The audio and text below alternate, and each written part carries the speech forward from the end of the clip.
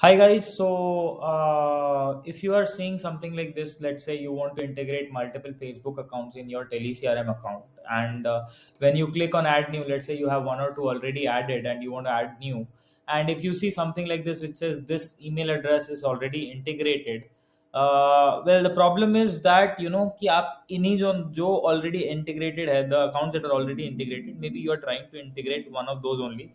So the solution is simple. You go to the Facebook and there you switch your account, or you log out of this current account, and you log into whatever the other account which you want to integrate. Okay, so I want to, let's say, Rajshekhar Chaudhary is another test account that I want to, for example, integrate.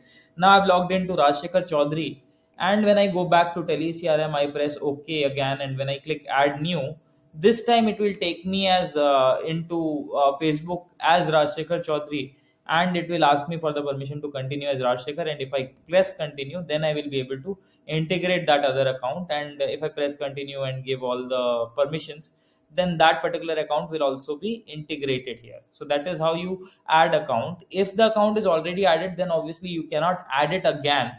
Okay, so for that purpose, it will not be able to, you will, when you click on the add new, you will see something like again this pop up that this account is already integrated something something. Okay, so yeah, that's the solution. If you have any confusion about this workflow, about integrating multiple Facebook accounts to TeleCRM, then you can use this video to solve the problem, or you can also reach out to the support team by clicking on the help icon here. You just click on the help icon, the chat pops up.